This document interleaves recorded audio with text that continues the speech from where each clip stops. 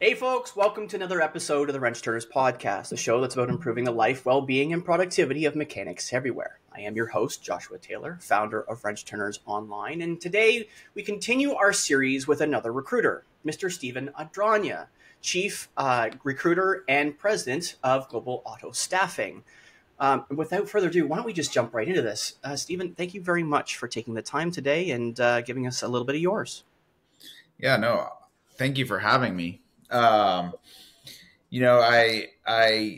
highly appreciate everything you do. It's very important to give every department in our beautiful industry a voice. So, I commend you a lot for this too. So, again, thank you for having me, and I'm really excited to get going. Awesome. So let's talk into this. So we'll follow the normal rules of the podcast. So one of the things that we do is what was your first? It wasn't your first year yet. We're not going to get into that. What got you into automotive in the first place? And Sure. I'm not super clear on whether that was immediately into staffing or not. But what got you into automotive at least? Yeah, no, I started washing cars at 16 years old. So I got in the business at a young age. I grew up in the car business and in retail, that is. And I went through the trenches. I never was a mechanic, but I was, I detailed cars. I was in the parts department, stocking parts. And the natural transition for me was, like a lot of people, sales. So I got into sales very 18 years old, my senior year in high school. Mm-hmm. And I, been in it ever since. So this will be my 22nd year involved in retail in some way or shape or form. General manager to exiting retail in around 2006, 2017 to be a recruiter. And I really fully embraced being an automotive recruiter. After a couple of years, I realized, hey, this is working, And so I, then kind of, developed into executive search. We do at my company, Global Auto Staffing, we do all levels. So we do our best to recruit techs. And what I found in my journey in recruiting is that the conversations that I have are some of the best in the world with candidates. Being that the dealer is our client, I emphasize the importance, however, in communicating well with client or candidates that come through our system. So Global Auto Staffing has been around for about a year. We kind of grew fast because we do take on, we take on all sorts of different projects. We try to never say no to a dealer, right? So that's kind of how we segued into a full circle recruiting firm, from C-level to all aspects of the dealership, right? There's and the vendor space and the supplier space. We've kind of gone into all that great stuff, but the real challenge that we hear is technicians. Mm-hmm. And so it's finding technicians, and because technicians as a whole are very stable compared to most positions in our industry, right? And what we found is there's some of the most hidden talent in a car dealership. So we try to make it about improving their overall experience when we're recruiting technicians, right? So everyone's going to want a technician. They're going to pay the rates that they want in theory, but we try to make it about, like, hey, you could do this. Your skill is transferable to any dealer group, right? To any company.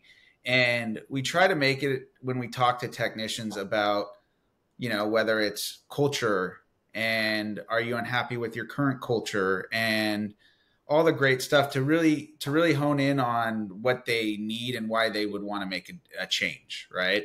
Okay, now bring this back a little bit just to make sure that we get the full picture here as to understand. So you experienced life in the shop, as it were, not as a mechanic, but Right. started washing cars and experiencing detail and experiencing what it's like to be in the shop, not necessarily working in the shop as a mechanic, but being in the shop around advisors, around technicians, around service managers, so on and so forth. And you spent from say 22 years. So we both started around the same time, about Awesome. 2001, 2002, somewhere in there, professionally in automotive. We both effectively started in the same kind of way. I started pushing the broom and shoveling shit, right? The only difference is my specific goal was to be in the shop and turn wrenches. Right. Now, if you could kind of take me through the transition between say 2001, 2002 to 2016, where you decided to make the change to go from the GM of a store to recruiting for stores.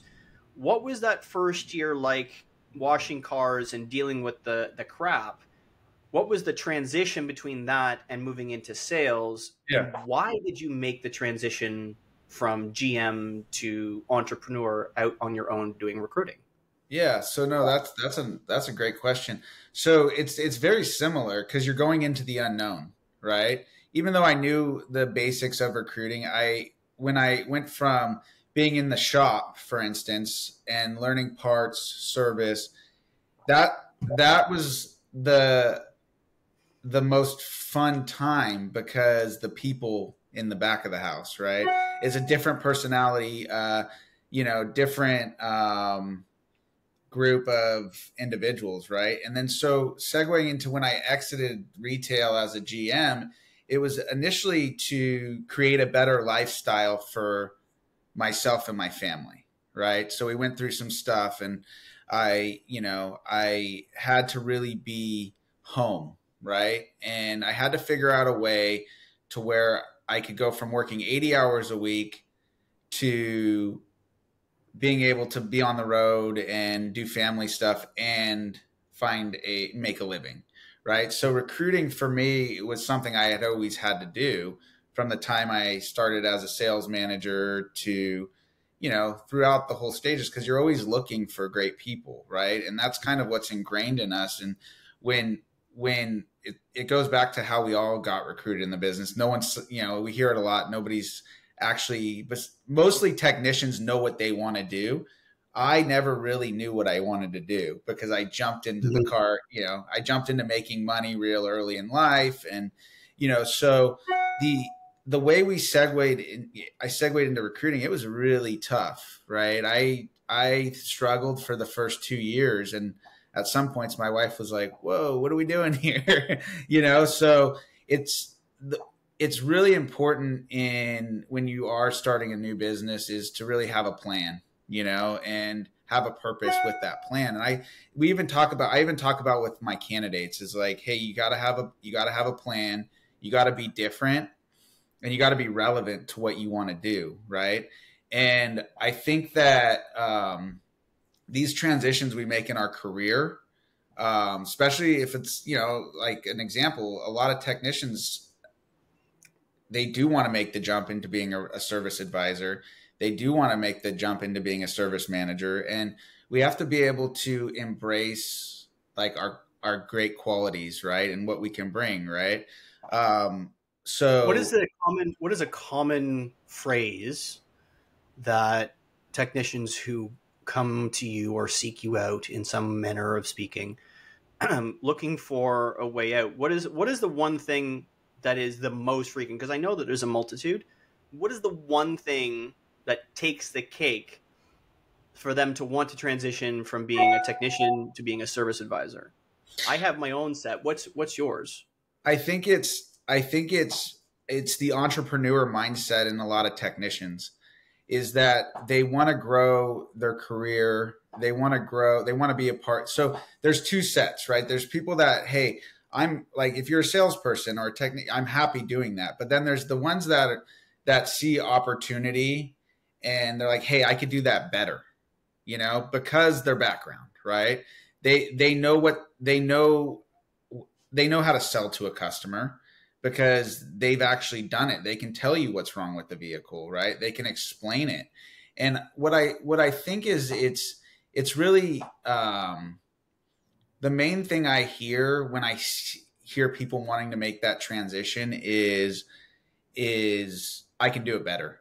And it's honestly is like, because technicians have a very structured, they have to be very structured, right? And they see the front of the, you know, the service advisors, the servicemen, they see chaos, right? And they're very structured and they want to help. I've ran into so many technicians in my career. They're kind of standoffish at first, but then once you really engage technicians and you embrace their qualities, there's an entrepreneur in most technicians. And I've noticed that throughout my career, right? Whether it was in retail or recruiting, is that they're very, you know, ambitious in the way they, you know, and they work really hard. So at some points, I think it does take a toll on the body too, right? And to transition into being a service advisor or a service manager is, you know, very, very important to these particular people if that want to make that transition. It's interesting how different people ask different questions to different people. Mm-hmm. I would not have said that the multitude that reach out to me are folks who are entrepreneurial. Right. Not at all. Really? Now that might be because of what it is that I produce in terms of content, what I represent, and what you represent. It might be a multitude of things, but the folks that come to me are looking for, they simply want to find, they think for the most part, where they work sucks, their boss sucks, the team sucks, right. Advisors suck in some capacity. And the challenge that I have is that they want to instantly leave where they're at. Yeah. And the challenge then becomes getting them to understand that typically somewhere in the neighborhood of 80 to 90% of the time, they are the reason why their environment is the way that it is. Right. Now, is there poor leadership? Absolutely. Are there poor businesses? Absolutely. Are there poor teams? Absolutely. And when you multiply those together, you get a lot of businesses out there that suck. Yeah. And it's unfair to a hardworking individual who genuinely wants to put in a full day, work hard, get paid properly for the work they're putting in, and be able to provide for their families in a way that is not necessarily stress-free, because you can't put stress-free and mechanic in the same sentence, but less stress than, say, working 60, 70 hours a week, 80 hours a week, like a top-tier GM would, and, you know, not be able to see their families and not make the kind of money they should be making. Right. So those are the kinds of individuals that see me and talk to me, and getting them to understand that not to see a recruiter, right? Not to see a recruiter as a first step. It needs to be the last step. Look at yourself in the mirror, understand what your capabilities are, understand where the places where you can learn and grow are, so that you can be a better person and a better mechanic in the shop you're in. Now, once you do that, and then you're capable of having a much more three-dimensional look at your surrounding area and go, hey, these are the things that are going to change because I'm changing. Right. But these are the things that I'm trying to change and they're not changing, and they're my hard boundary. Right. These are the things that are not being done, that are outside of my control, that I've asked for help on, and I'm not getting the assistance I need. That's when you say, okay, now it's time to find another place of employment, and maybe seek out a recruiter, or maybe seek out a job board, or whatever the case may be. That's the two very different people that come to us, right? Right. No, and that's you bring up a huge, you know, it's very important for people. The grass isn't always greener, you know, and it's usually painted green, right? Yeah, I hear it all the time, and you know, I hear, whether it's a GM calling me, you know, we get a lot of inbound candidate calls, and you know, with technicians as a whole, I understand where they're coming. I don't understand where technicians are coming because I've never done it, but I have always seen it as, and even in our recruiting efforts, right? Like when we have a great recruiter, I mean, a great technician, I'm sorry. And we're trying to find them a home, right? Because technicians we can market, right? So there's no dealer that's going to say, hey, I'm not going to talk to you, a technician. But what they're going to ask is how much that we charge and what kind of flat rate. And it's become the whole thing. And that's why you see technicians bouncing right now, because they can go get the $2-3 extra, right? And what I tell people in that case is, it really comes down to, like you said, can you make it work where you're at, right? And if you can't, what are your holdups, right? And 90% of the time I hear that it's a mess, right? It's a mess where they're at. They're not happy. They're not appreciated. And these are things that leaders in our industry need to really look at, because I can get more money in a fee for a sales role than I can for a technician, right? And I'm always really curious why, right? Is, hey, you'll pay our company X amount for a placement fee here, but a technician is your biggest producer if you think about it, right? And you need them. Your business does not thrive without a strong tech team. And it's about finding leaders that, and I would suggest this is, if that technician can find an excellent leader that they trust and that they really believe in, that's where I would go, right? That's my first rule. Yeah. That's my first rule. As a mechanic, your first rule, it doesn't matter whether it's city, rural, it doesn't matter what brand it is across the board, because in reality, if you find yourself a high value leader, you're going to get the tools, the resources, the assistance, and the help that you need to be successful. Right. Period. End of chat. Now, is there a likelihood that there are certain brands that are going to be better? Yes. Are there places where a certain store size is going to be better? Yes. Is there a set of questions that I would ask? Absolutely. But the first and most important question that any mechanic, and really anybody for that matter, the most important question you have to answer first is this person going to be a high value leader for me as a technician? Right. If the answer to that is yes, after doing your own vetting as a individual, it's like, okay, this is the person that's going to supply me with what I need. Not just the income per hour or whatever that case may be, but all of the other things that matter to me. Right. And this is also part of the coaching part of technicians is, you're going into this thought process of possibly talking to a recruiter or seeking out an interview from another place because you're thinking about money. Right. Typically, the conversation is just about money, and it's just about money. I'm not appreciated. I need more money. Well, how's this? What if you went to another shop for less money, but you got all of the appreciation you needed when you shat the bed in some capacity, because we all do in some capacity. Sometimes it's minor, sometimes it's major. Do you have instantaneous punishment, or do you have instantaneous what's going on? How can I help? We can't have this happen anymore. How can I help you be more successful so it doesn't happen again? What benefits do you need for your family? What do you need to be successful outside of work? If you get those kinds of questions answered, is the wage the most important thing, or is it just another part of the question? I think the problem is that we're not necessarily asking the correct questions and the correct questions in the correct order. Because if you can talk to a leader or a recruiter and say, let's say I'm a mechanic, Steve, I'm looking for, I really want to make more money. Well, that's probably not the best first thing to say to you. It's like, I'm looking for a better place to work. The place where I work is unwilling to clean the shop. And I'm not getting the support I need in the really demanding tire seasons twice a year.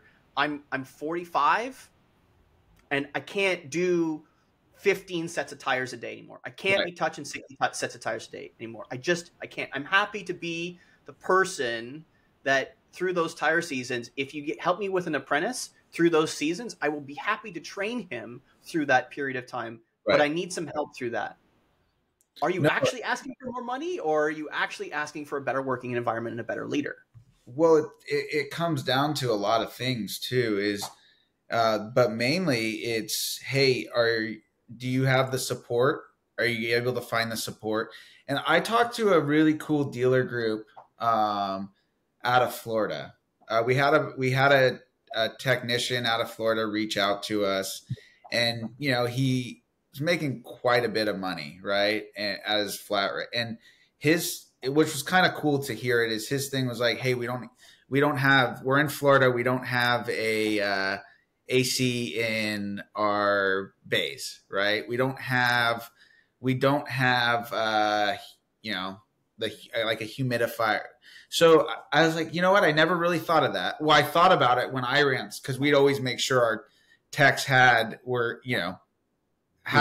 the proper care during the summer when it was really hot back there. And, we had to bring in like our own, like those huge AC units and everything in the summer. Right. And I talked to it was an VP of HR for a large dealer group. And she was telling me how they had excellent, they had, all bays had AC, right? They had, anti-humidifier, or, to take the humidity out of the air, and, water in every bay, right? And making sure that the techs have support. So the techs had instead of the sales team having the support staff, the techs actually have the support staff, right? And techs too, we got to look at the investment long term, right? Because you're putting a lot of tear on your body, right? So excellent 401k packages, employee matching, all that great stuff, and benefits, right? Because you can get hurt. And that's what I find with this particular company.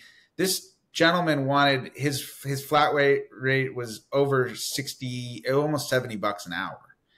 And he was very, very, yeah. What? Yeah. And I was like, flat rate. Yeah. And I was like, hey, I don't know if I can find you something like that, but I did find a dealer group for you that has some excellent benefits. So you got to look at the full package, right? When you're leaving too. It's not always about, hey, how much money is in my pocket that day, right? Am I able to invest, have a 401k options, or is there a future growth opportunity for me financially outside of that hourly rate or the flat rate, whatever, the term is. But I think we really have to, as an industry, is embrace the back of the house, the real back of the house, the technicians, and, all levels, right? They're hard jobs, right? And they want to be appreciated, right? All technicians, they want to be appreciated. So I always think it goes to people too, right? It's not just technicians. I think one of the things that we miss, and I use the 80-20 rule for everything, that technicians go through a lot of shit in the day, but so does everybody. Right. Technicians go through a lot of shit in the day. And you think if they go through, even if they go through one, right, just one, and they have to talk to their supervisor or the team lead or the service manager or the advisor because something isn't right in some capacity, and whether it's their fault or not doesn't matter, because shit blows downhill. So you look at it, the 80-20 rule, in order to get rid of the negative energy, the negative mindset that occurs in any person, including technicians, you got to bury it in positive. Sure. And we're not talking about handing out participation trophies, but we are talking about giving praise and appreciation, and you have to do it at 4-1. Right. You have to do it at 4-1, and you have to do it for every single member of the team, especially technician. Because if you can consider even just one a day, that you have to fill their cup 4 times a day in order to get them over the negative energy that whatever bullshit occurs. Right. So that, from a leadership perspective, is what as somebody on this side of the coin expect from you as a leader. Right. You have to fill their cup at least 4 times a day to get them through the slings and arrows of the job. If you're not doing that, things like, I want more money. I need less time. I need more gravy job. It comes up because all they do, I did it. Right. I did it. Oh, we all have. I know I did it. I remember when I was making a bunch of money and I was like, I'm underpaid. We've all hit it at some point, and especially because we see the volume, we see the money coming in theory, right?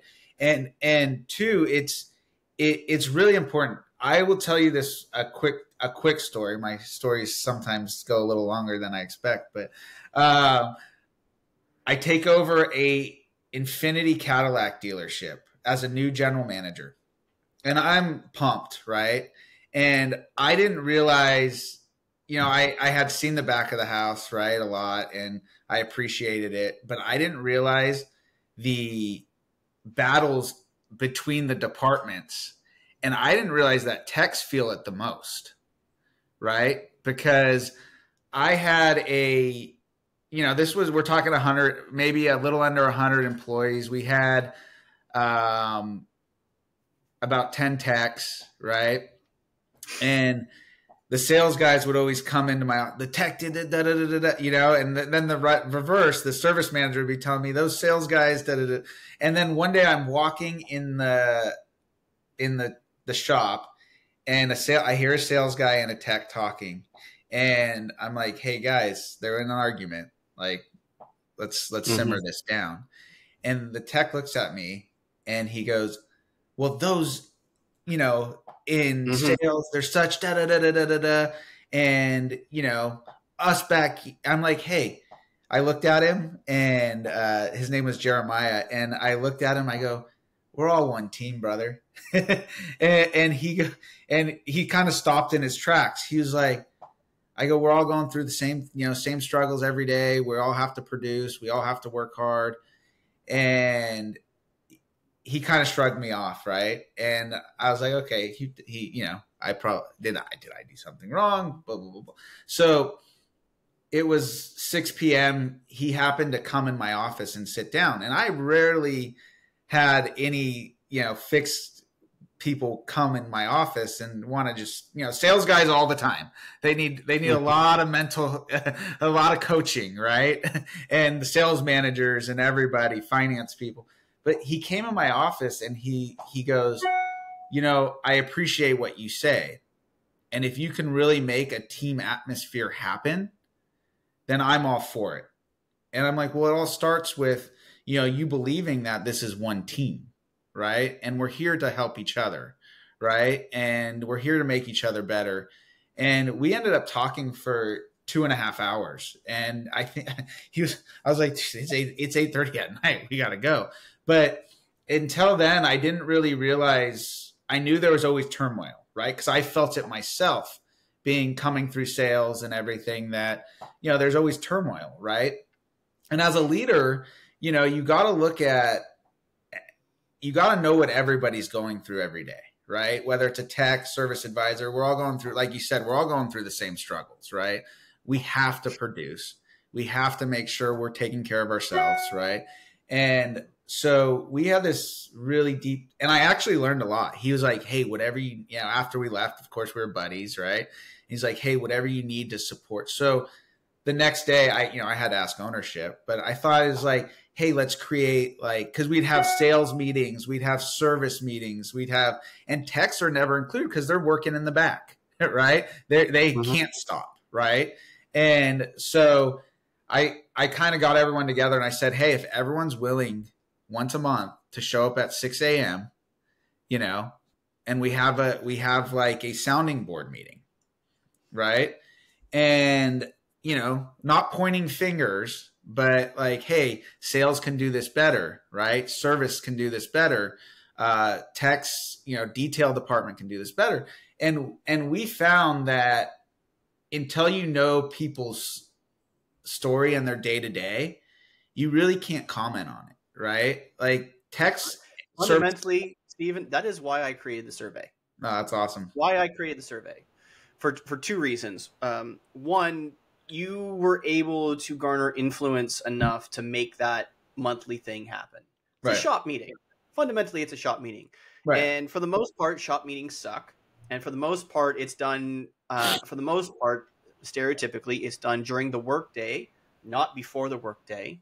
Right. Anytime that it happens before the workday, there's a whole lot of complaints and almost nobody ever shows. Sure. And even when they do show during the day, if it's during the day, there's very little feedback that's positive or positive moving forward criticism, not necessarily negative. It's very seldom positive moving forward criticism where this can happen. It's not communicated in a professional way where this specific example from this specific RO or this specific car, this is what happens. It can't happen like that ever again. Right. We need to come up with a process to fix it. And I come back to a phrase where most of the time those kinds of meetings occur because of a pressure or a stress to some team or some team member that shouldn't happen. Right. And instead of communicating it in such a way, for example, saying, it's not my fault or my problem because of your lack of planning. Sure. And that specific phrase said to most leaders of any department is what technicians feel most often. Right. So when this is the thing that happens the most, that happened to me, the group chat with my technicians, the coaching that I've had with technicians, anytime that sales comes up, it's usually, hey, I need to get this. I need to get this done. And then there's no work order. And the second thing is there's no work order. It's like, oh, I'll get the work order. No. I understand that you want to make a sale. I understand that you're on a time pressure, and I understand that the customer is probably here and waiting. Right. But so is the car that's on my hoist. Sure. And I'm flat rate. Right. If there's no work order, I don't get paid. Oh, I said it. No. If there's no work order, I don't get paid. If there's no work order, it's not safe to be in the shop because then it's not, all the insurance bits aren't taken care of. And 3, with you being in here with no safety glasses on, with no safety shoes on, you're unsafe. Right. You need to go up front. You need to talk to the service manager. You need to queue in the car properly so that we don't displace the paying customers that paid to be here right now on my hoist today. And seldom is that communicated in a polite, professional manner that everybody understands is not pushing somebody off. I want to help. I'm part of the team. But my job is to take care of the car that's on the hoist right now. Right. If there's no work order, there's no this, and this, which is almost always the case. Always the case. The exceptions are fewer than they are more, right? Yeah, always the case. But that kind of planning, and I understand circumstances exist on a regular basis where you got a smoking hot deal and a customer with great credit and all of the rest of it, or cash in hand, and you want to get it done. But that shouldn't interrupt the regular flow of people who either A, can't, or B, don't know how. Right. So communication and planning. So that's just one aspect of that. But I'm really awesome. It was really awesome to hear that you had a conversation at length with someone and you came up with solutions. You came up with a plan going forward. You were able to create processes for the shop to be more successful and make interdepartmental communication better. Well, you also too is that, when we're recruiting is, it's very similar, right? Is you have to find the need, you have to find what the candidate wants, and then you have to find what your client wants, right? Mm-hmm. And if you can fit, and I look at it like we run aptitude tests, and it's not because I believe that personalities really matter in all atmospheres, right? But you're never going to have a technician that matches with a salesperson in certain aspects, right? Is a technician's going to be very structured. A salesperson isn't, a true salesperson, someone that's like been doing it for quite a while, right? And what I find is that if you can figure out, even in recruiting, is how to communicate with people, that's all that really matters, right? And you need to understand, like, why I emphasize the importance with my clients in aptitude testing for not only their candidates, but for their whole staff, so they could find out how to, kind of mesh well, how the team can mesh well, right? It's all about team building, right? And technicians, those aptitude tests and personality tests are tremendously helpful at garnering fit, right? The Fix Ups Marketing, we did a character test. I can't remember. Karen Gardner's our HR, and she's amazing. And she found this, I think it's ISTJ, or I don't know if you recognize it off the top. I can't remember the name of where we did it from, but we all did it. And many of us, there was a whole bunch very similar. Like it kind of felt like there was a lot similar, and our own in-house, we call it the Learning Center. Karen's built all of our onboarding stuff, all of our good to know stuff, all of our need to know stuff, all of the forms, the documents, it's all housed in one place. And it's really awesome. I've never experienced this before. I'm really happy to be part of that team, and more importantly, to have everything laid out in a way that's a lot more structured. Sure. I'm a mechanic. I like things that are structured. That said, all of our profiles, we have our profiles on that so everybody can see our profiles, and it's only internal. Right. To see that most of the characteristics, personality testing, and so on are similar, or they're complementary, so that fit really is part. It's interesting when you say fit is the most important thing, a part of a culture, right? And then you go into a team that actually thinks about it and thinks about it to the next level. And then when you see the objective data, not the subjective stuff, like a person's just choosing, the objective stuff, that's awesome. Yeah. So I really respect the fact you're doing aptitude and characteristic personality testing. That's awesome. We do it internal too. So we have 6, we just brought someone else on board. So we're at 7 staff, people for global auto staffing. And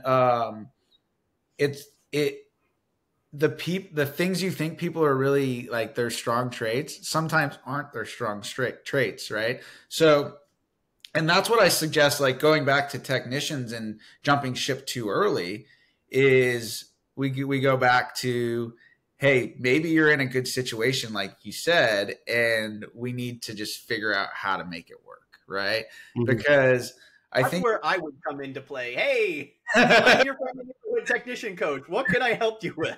Well, no, I think even, that's why, I don't know if we were recording when I said this, but what you do is super important, right? And it's because people, obviously I make my living off people jumping ship, right? Mm-hmm. So, but at the same time is I'm not going to bring somebody in that first, like you said, that talks about pay right away. That's like my biggest, we're moving on. Right. And because like pay is super important. Everyone's got to be well compensated for what they do, but it's like, hey, how do I make my, career better? How do I decide what's the best fit for me? Right. Mm-hmm. And it really comes down to leadership, and finding the best leader. Right. And I think where technicians struggle a lot too is that sometimes they're not embraced as much as a sales guy or a high performing finance guy will be. Right. It's getting better. From the way I understand it is, it's getting better, but it's, compared to it's getting better. Early 2000s. The challenge right now is that there is so much influx going on in terms of wages that it's very difficult to disseminate what is standard and what is not. Yeah. For example, through the survey, I've got over 500 submissions now. I have technicians that make under $40 an hour as their base wage flat rate, but they're making over $120,000 a year. Right. I also have technicians who are flat rate and or hourly that are somewhere in the neighborhood of $50, $55 an hour, but they aren't cracking $100,000 a year.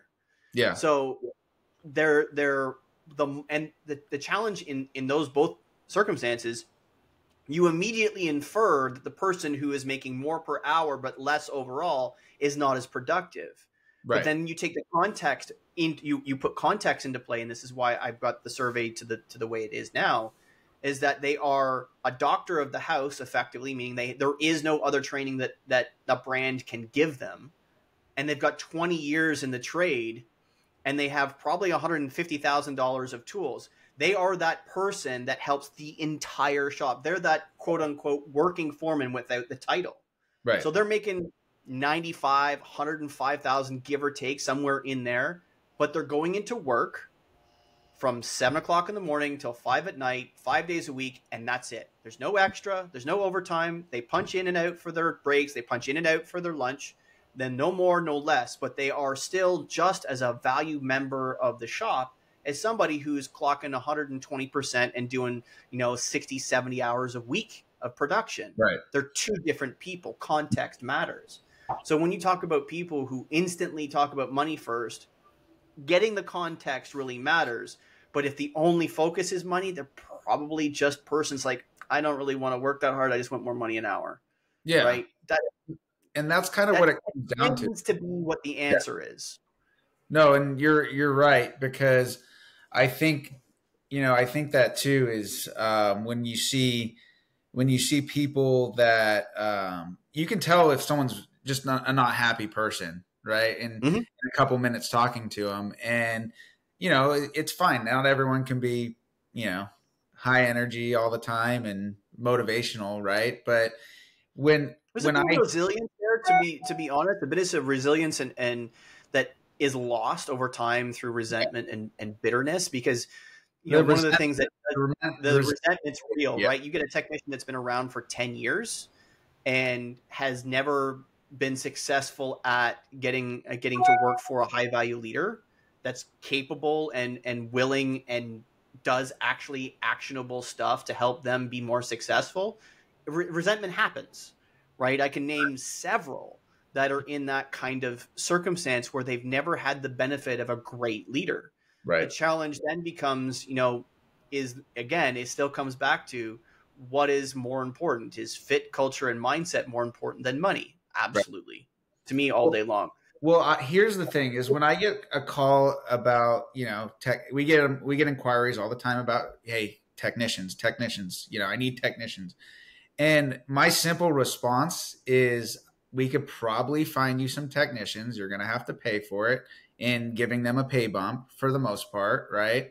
But why don't you look at your leadership? Maybe you do need a new service manager, because, and I say the same reverse. Or the same concept, just to interrupt real quick, the same thing applies to service managers as technicians.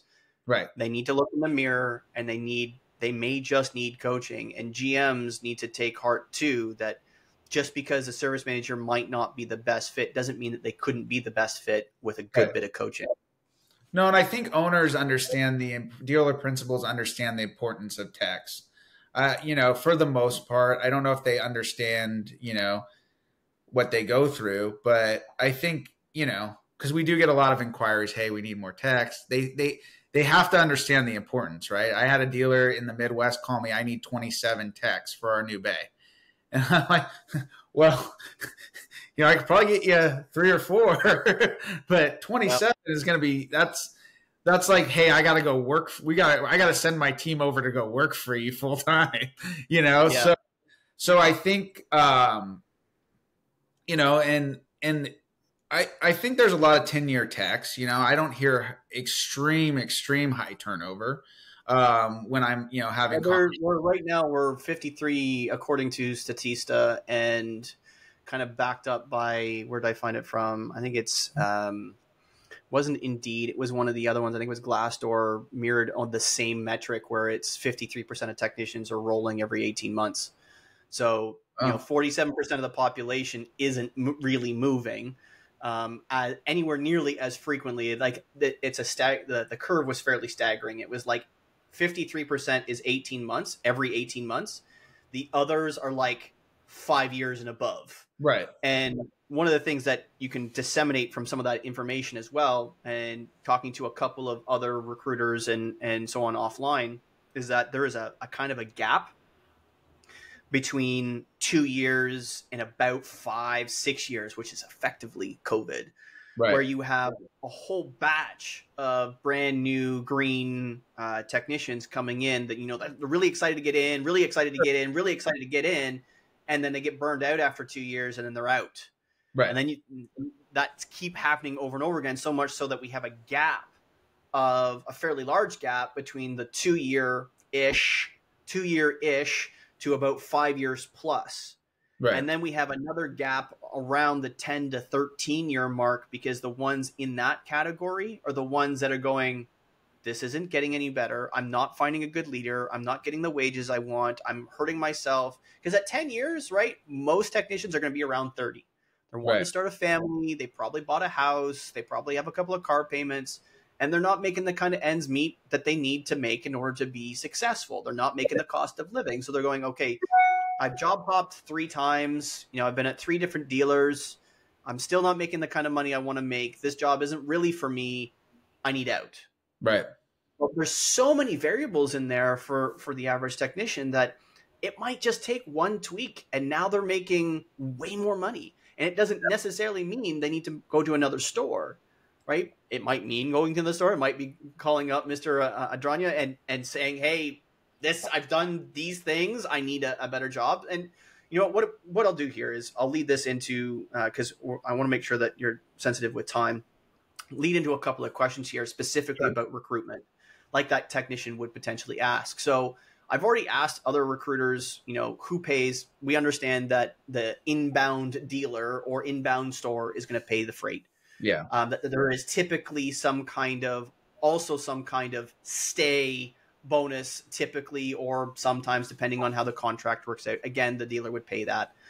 One of the things that we do know is that Mr. Feldman had suggested that his technicians typically go from start to finish in about 4 weeks. A dealer would reach out, they find somebody, they get somebody, they do the interview, and it's about 4 weeks.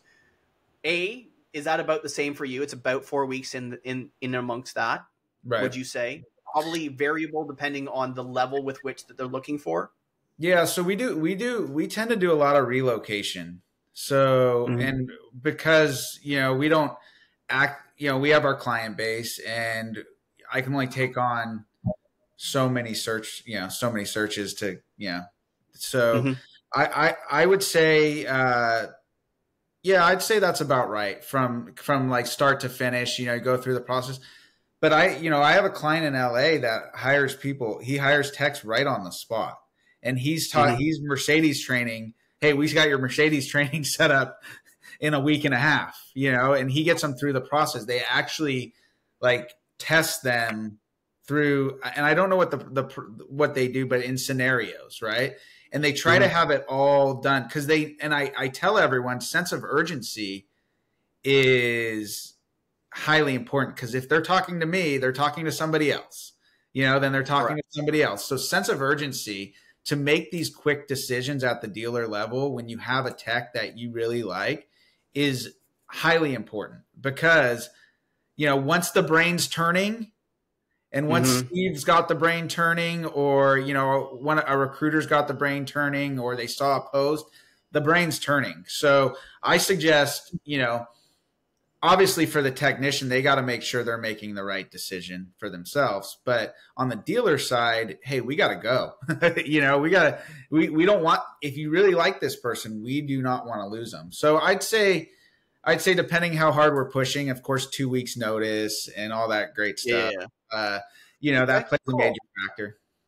Okay. So this is one thing that actually recently came up in a conversation I was having, and I'm glad I'd already kind of prefaced it to you in some capacity, but I'd like to ask, and I think I'm going to ask everybody going forward, is what should technicians ask to make sure they are dealing with a top tier recruiter? And the reason why I ask you is that, like you just suggested, there's only so many things you can do at one time with the team that you have currently. Obviously, you're growing your business, and you've just hired on a 7th person for the team. So you're growing your business, but there is only so much capacity in your day. So if a technician out there is listening and going, hey, maybe a recruiter is going to help me find the place, a forever home, what is one thing they should do or ask to make sure they're dealing with a top tier recruiter? Yeah, we don't only just try to convince people to go work we make sure that you got to make sure that the recruiter is not worried about their fee, right? And what they're making and, pushing you. You don't want to be like convinced to leave, right? You want to be given the pathway. Hey, it's a talk through. It's just like a coaching session, hey, is this the right decision for me?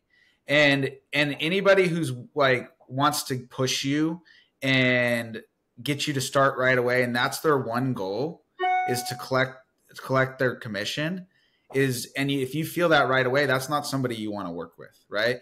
You want to work with somebody that's collaborative in your career, right? And wants better for you. And I believe at my company, Global Auto Staffing, we really believe that people matter. And I want, if it's me or somebody else or my, other recruiters, it's, hey, a technician's really got to find out if this person is just trying to, look good to their dealer, make money, or if they really care about me. And, that's the most important thing. Okay. Awesome. I really appreciate you sharing that. That's really good advice. Yeah. I think that's a great way to end. I really appreciate you taking the time today, Steve. Global Auto Staffing is a large recruiting business here. You can find them on LinkedIn. I'm going to make sure you folks can access Steve and all of the recruiters that we're going to have on the show, and make sure that the links and so forth to their website and to their profiles and stuff are in the Spotify and the YouTube list below. I really appreciate you all. So thank you again, Steve. Really, thank you again. No, thank you for having me, and looking forward to watching this and all the other recruiters talking. I get it's really diverse. I won't say eclectic mix, but a fairly good mix of both in and say around automotive to get perspective, so that everybody gets a good understanding of what it looks like, how it works, and the people that are in it. So I really appreciate that. I love it. Folks, I think that's the end of another episode of the Wrench Turners podcast. There is going to be another one coming next week. We've got recruiter series here all through June. And depending on how many more I add, maybe into July, we'll see. I've got quite a few set up, so I'm looking forward to presenting that to you all. Don't forget, Wrench Turners merch. My mother loves her sweater. She sends me pictures like every other week, so please check out the Wrench Turners merch. The link is down below. Bi-weekly newsletter, the Wrenches for Wrenches, continues to grow. We've got almost 2,100 active subscribers on LinkedIn. Check out the link below to check out the Wrenches for Wrenches yourself. Comes out bi-weekly. We're also airing stuff from the archives now to bring stuff back that's almost 2 years old. I can't believe I've been writing for that long. And a quote to end the show, like we always do. This one was interesting. This was an interesting find. I found myself doing a lot of British reading this week, so I found a very British quote from Margaret Thatcher. Pennies do not come from heaven. They have to be earned right here on Earth. Folks, negative pushes, positive pulls, and always clean your toys before you put them away.